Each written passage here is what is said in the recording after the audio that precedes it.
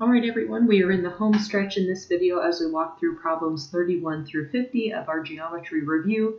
Let's go ahead and get started.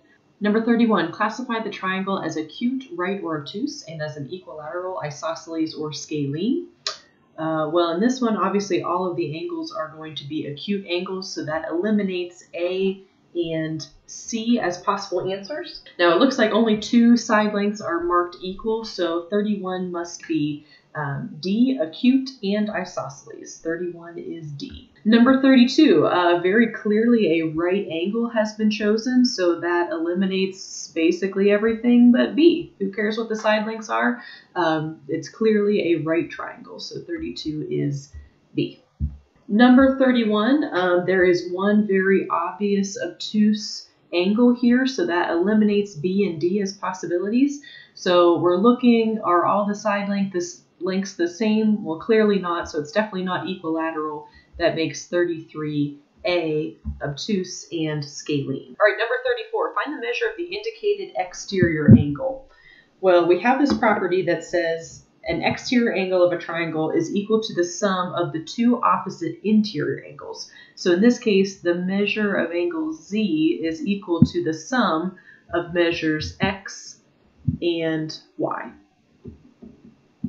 So in this case, 171 minus n, which is how angle Z is defined, is equal to the sum of X, which is 6n minus 17, and 4n plus 12. We combine like terms on the right-hand side. That gives us 10n minus 5. We add 5 to both sides and subtract or add an n to both sides. We end up with n equal to 16. But that does not solve our problem. We need to find the measure of the exterior angle, the measure of angle Z, which is going to be 171 minus n, which n we found was 16. So the measure of angle Z is going to be 155 degrees. So 34 is B. 34 is B. Okay, now problems 35 and 36 are to help you practice two of those geometric constructions. So we are going to skip those in this video and skip straight to number 37, which is a proof about the congruence of two triangles. So let's see if we can do this one. We are given that angle AST and angle RTS are the same. So this angle right here, AST and RTS, those are going to be the same measure. And AS, this side, and RT, this side, are the same length. So that side and that side are the same. Our task is to show that triangle SAT and TRS are the same. So we want to show that this triangle is congruent to this triangle. We want to show that they are the same. And looking at what we have marked right now, I've got a side congruent and I've got an angle congruent between the two. They share side TS, so it's really setting me up nicely to be a side angle side congruence. So let's go ahead and write the statements and the reasons. So statement on one side of the two columns, whoa, and the reason on the other side. So obviously we have to start with the given information. So angle AST is equal to angle RTS, and that was given. And AS is equal to RT, and that was given. And we know reflexively that TS and ST are in fact the same line, so they are equal by the reflexive property. Something is equal to itself. And this sets us up nicely to say that triangle SAT is congruent to triangle TRS by the side angle side property of congruence. Okay, and we have shown what we were set out to prove. Now, 38 is a little bit more involved. Essentially what we want to do with this problem is we want to show that two triangles are congruent and use the facts of their congruency to show that two other triangles are congruent. So let's just kind of mark up our figure here so we know exactly what's going on. We are given that AB and CD are the same length. So we see this marking here and this marking here. So this, whoopsies, this line and this line are the same length. We are also given that BE and FC are the same. So BE is right here, FC is right here. So that means that this line and this line are the same length. And we're also given that angle B and angle C are the same. Angle B and angle C are the same. Okay, well, just marking what we have right now, we have a side congruent to another side. We have the included angle congruent. We have the other side congruent. So right away, we can already see that this triangle in blue, triangle ABE, and this triangle, triangle FCD, those triangles are going to be congruent by the side angle side property. Now, that's not what we were supposed to show because the given information is enough for us to say other stuff in the proof. We're actually asked to show that triangle AEF and triangle DFE are the same. So what we want to prove is that this triangle is congruent to this triangle so that the green and the pink triangles are congruent. We're going to use the fact that the blue triangles are congruent to show that the green and the pink triangles are congruent.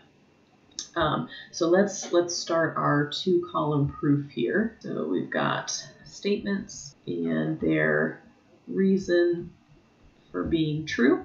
So we'll start with the given information. AB is equal to CD, that was given. BE is equal to FC, that's given. Angle B is congruent to angle C, meaning the measure of angle B is equal to the measure of angle C, and that is given. And that is enough to say that triangle ABE is congruent to triangle DCF by the side angle side property. Now we're not done because those are not the two triangles we were supposed to show were congruent, but the fact that they are congruent helps us to show that AEF and DFE are congruent triangles as well. So knowing that these two triangles in blue are in fact congruent triangles, we can say the following. We can say that angle AEB, this angle right here, is going to be congruent to angle DFC right here because they are corresponding angles in triangles that are already congruent. Angle AEB is going to be equal to angle DFC because they are corresponding parts of congruent triangles. Corresponding parts of congruent triangles are equal. Okay, now what else do we have? We have AE and DF being the same length. AE and DF are going to be the same length. This side, AE, and DF are going to be the same length because the blue triangles are congruent. And again, corresponding parts of congruent triangles are congruent, are equal. So we've got AE equal to DF, and I'm just going to put ditto marks for that reason. I'm not going to rewrite corresponding parts of congruent triangles are equal. It's for the same reason. Okay, now is kind of the tricky part here. I'm working towards another side angle side property.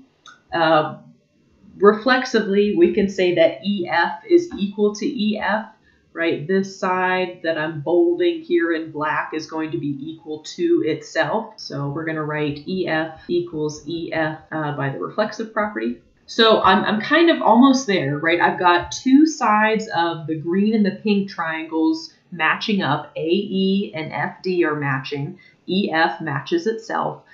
So really what I need to show is that the included angle between those two sides is congruent to the included angle of the other triangle. So what I need to show now is that this angle I'm marking in navy blue is equal to this angle here in the pink triangle. So how do I do that? Well, I kind of go back up to my given information here, or stuff that I've come up with because of the corresponding parts. I have already said that angle AEB and DFC are the same, the ones that I have marked in yellow, AEB and DFC. Those are the same angle measure. Now, notice that both of the ones that are in navy are supplements to congruent angles, right? Together, I'll mark it in another color. Together, this is creating a straight angle. This is creating a straight angle. Well, if I already have this angle and this angle the same, and both of them are creating 180 degrees, that means that this angle and this angle must be the same. So here's how I'm going to write that.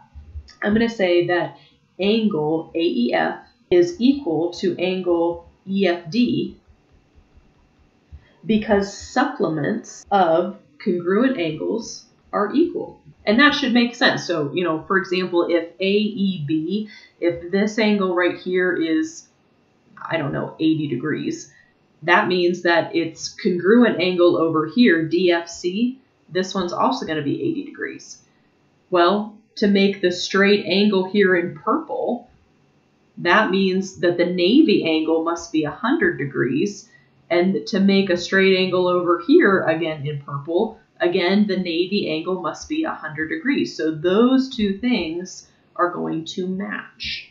So supplements of congruent angles are equal. They have to both be the same measure. Otherwise, they're not going to sum together to be 180 degrees. Okay, well, between these three statements, I have enough to say that triangle AEF and triangle DFE are congruent by the side angle side property. Triangle AEF is congruent to triangle DFE by the side angle side property for congruent triangles. That was a tough one, but definitely well worth it. Okay, back to our multiple choice here with questions about similar triangles, not congruent triangles, but similar triangles. Number 39, the two triangles below are similar. Find the unknown side lengths. Well, similar triangles are supposed to have proportional sides. So if I look at the hypotenuses of both of these triangles, I've got 10 and 5. If I look at the longest legs of both of these triangles, I've got 8 and 4. Well, it's looking like the triangle on the left is double in length the triangle on the right. So that means if the triangle on the right, the shorter leg, has a length of 3, that means x must be 6. So 39 should be C. Number 40, Hiran, who is 1.98 meters tall, wishes to find the height of a tree. Wishes to find the height of a tree. She walks 23.9 meters from the base of the tree. She walks 23.98 meters from the base of the tree along the shadow until her head is in a position where the tip of her shadow, exactly overlaps the end of the treetop's shadow. Okay, so that point that I've marked right here, that is the top of her shadow, and it is also the top of the tree's shadow. She is now 7.38 meters from the end of the shadows. So that means that this distance from that point to where she is standing is 7.38 meters from there to there. How tall is the tree? Round to the nearest hundredth. Okay, well, in disguise, these are again two similar triangles. How do I know that they're similar? Well, I've got two essentially right triangles to figure out. The smaller triangle is really her and her shadow. So that's going to be, this side is 7.38. This side is her height, 1.98. And then I've got this bigger triangle, which is the tree,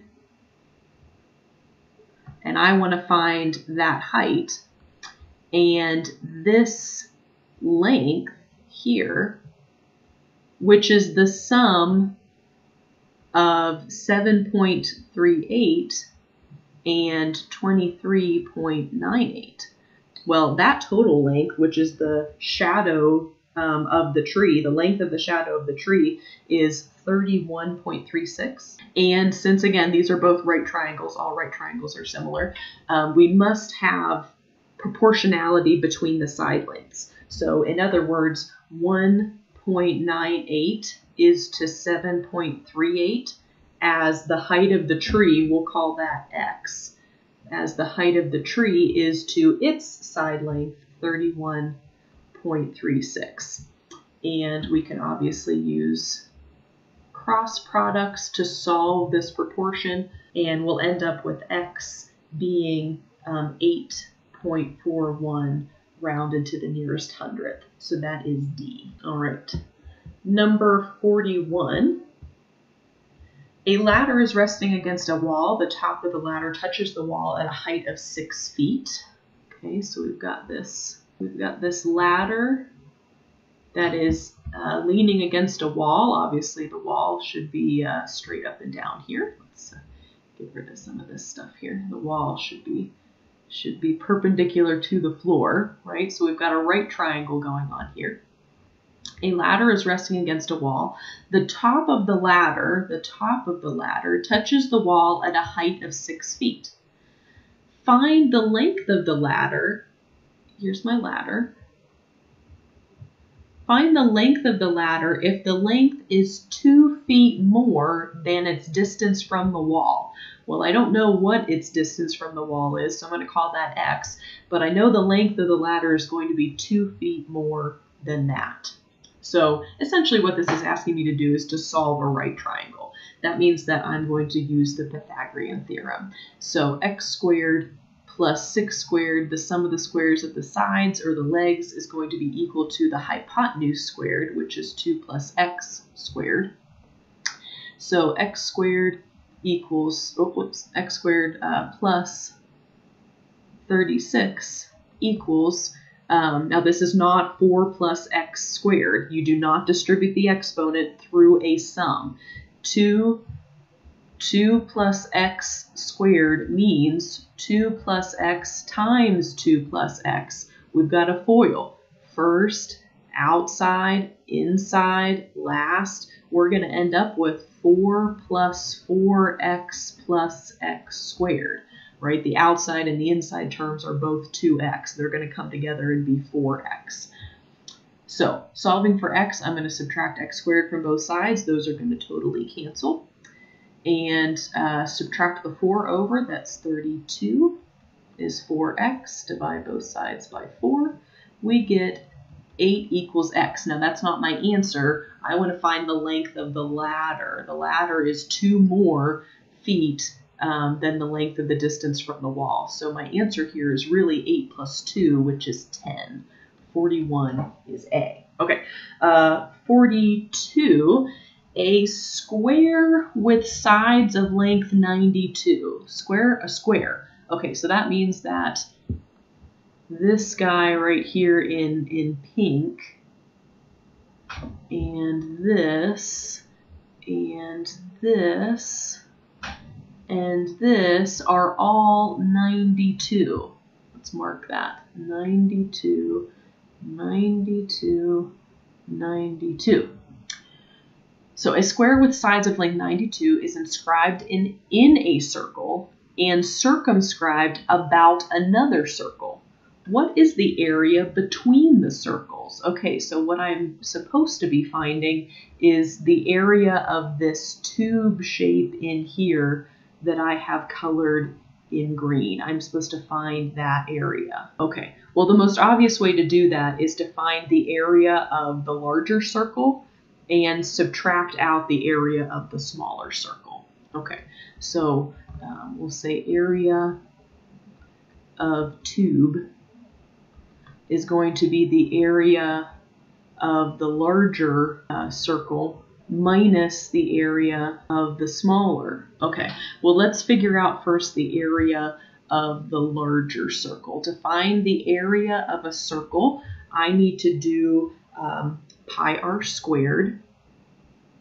Now, I'm going to call this r sub l, the radius of the larger circle, squared, minus, again, another area, pi r squared, but this is going to be the radius of the smaller circle.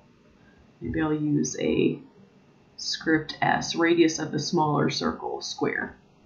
Okay, now how do I find the radius of the larger circle?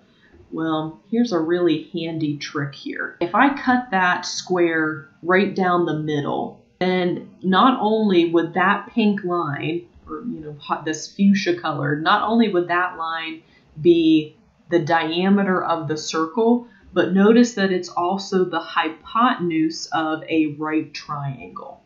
So in order to find this entire length, this diameter, I'm really finding the hypotenuse of the Pythagorean theorem. So in other words, if I solve 92 squared plus 92 squared equals the diameter squared, and the diameter is really twice the radius, so we could even write this as 92 squared plus 92 squared equals 2r squared. If I solve that for r, then that means I have the radius of the larger circle. And that ends up being the square root of 4,232 is the radius of the larger circle. So I'm going to go ahead and write that over here. The square root of 4,232. That's the radius of the larger circle. Now, I also need to find the radius of the smaller circle, which is just going to be half of 92, right? Look at this. If I copy over, I'll use light blue. If I copy this side length right here, right in the middle of this circle, that's going to be the same length of 92. Half of that is going to be the radius of the small circle. So half of 92 is going to be 46. So minus pi times 46 squared. So we'll end up getting 4,232 pi, right? The square root squared is just the radicand. Minus 46 squared is 2,116 times pi. And we subtract those two numbers, we actually get 2,116 pi. So that is B. 42 is B. All right. Number 43, find the area of the figure. Okay, well, this is a compilation of a couple different things, right? We've got this triangle to find the area of, and we have a rectangle to find the area of, and then we have a semicircle to find the area of, and then the sum of all three of those little parts is going to be the area of the entire figure. So area of the triangle is 1/2 base times height. The area of the rectangle is length times width. And the area of the semicircle is going to be 1/2 pi r squared. So what do we know? We know that A is equal to 12. So this is 12, which means that this side right here is also going to be 12. And we know that B is 8. This is 8, so that means that this diameter here is going to be 8, half of which is going to be the radius, which is 4. And then we know that C is 18. The entire length from the tip here to the start of the semicircle is 18. The pink length is 12, so that means right in here, the base of the triangle must be 6. So the area of the entire figure is going to be the area of the triangle plus the area of the square plus the area of the semicircle.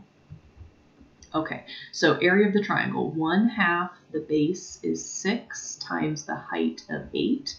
1/2 times 6 times 8. The area of the rectangle will be 12 times 8, length times width. And then the area of the semicircle is going to be 1/2 pi, and the radius is 4 squared. So we've got 24 plus 96 plus 8 pi. We are going to use 3.14 for our approximation of pi. So that means 24 plus 96 plus 8 times 3.14 is going to be about 145.12, and area is in square units, so we'll say yards squared. That makes 43C. Okay, number 44. Given the circle with center O and rectangle ABCO, find the diameter of the circle. We are told that AC is 11 and CD is 6. We want to find the diameter of the circle. Oh, well, this is kind of an optical illusion here. Since ABCO is a rectangle, that means that, you know, this side length are the same, this side length and this side length are the same, and we've got right triangles right here.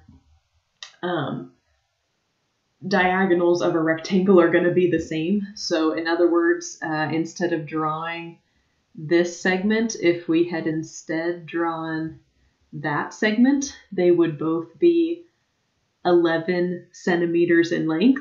Well, this diagonal across the rectangle is also the radius of the circle. So if the radius is 11, that means that the diameter is going to be twice that length, so it will be 22.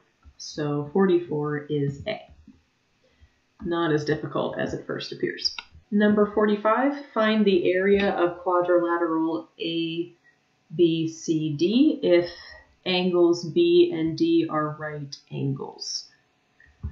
Well, any quadrilateral is going to be two triangles put together. So if we connect vertices A and C,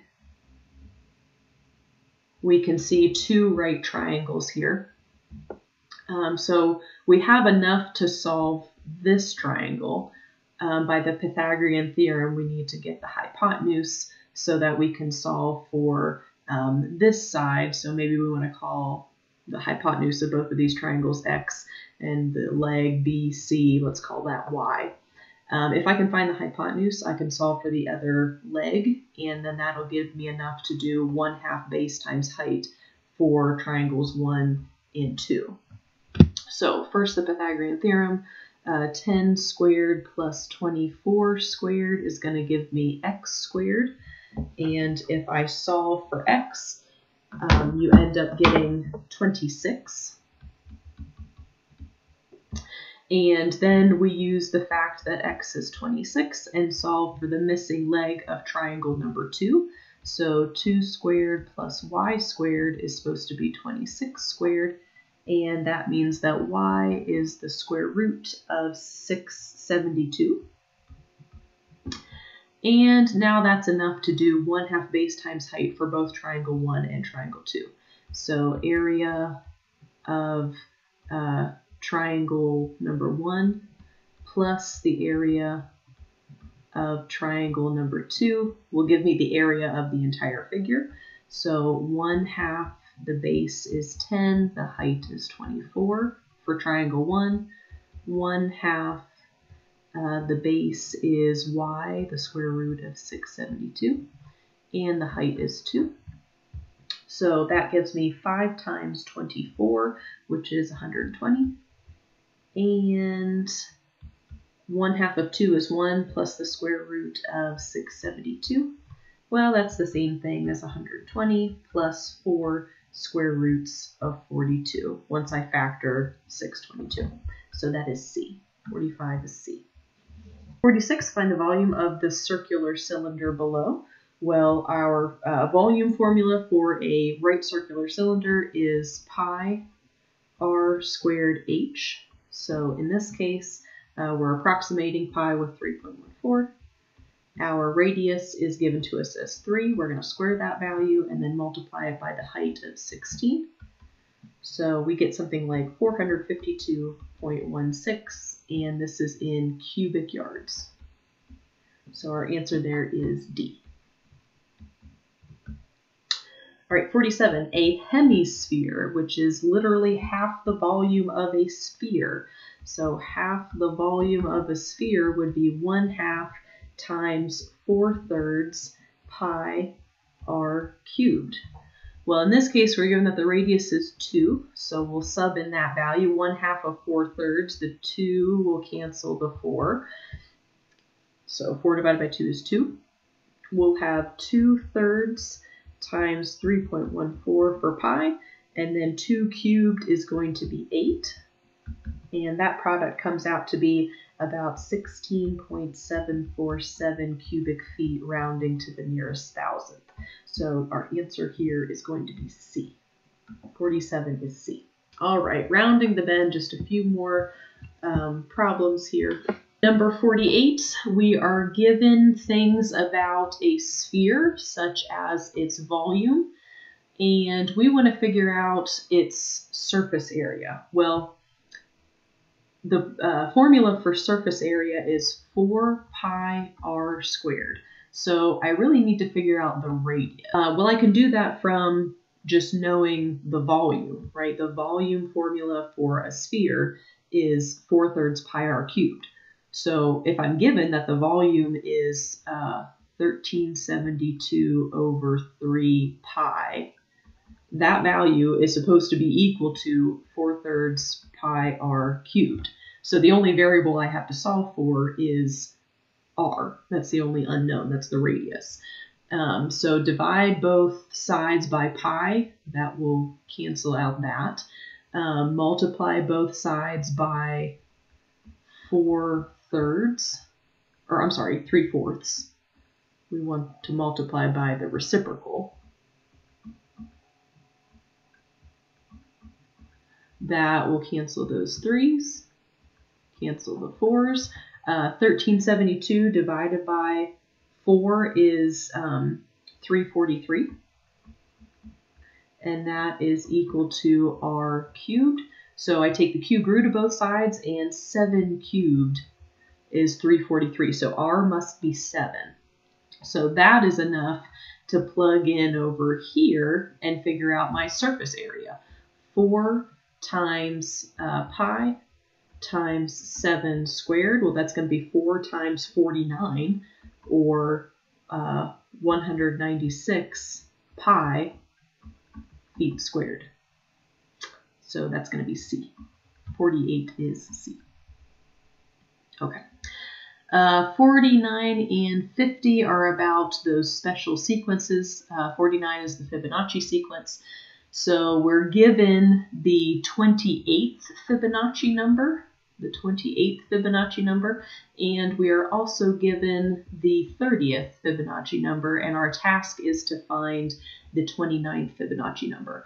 Well, the Fibonacci sequence is recursive, so that means that the 28th Fibonacci number plus the 29th Fibonacci number is supposed to be the 30th Fibonacci number.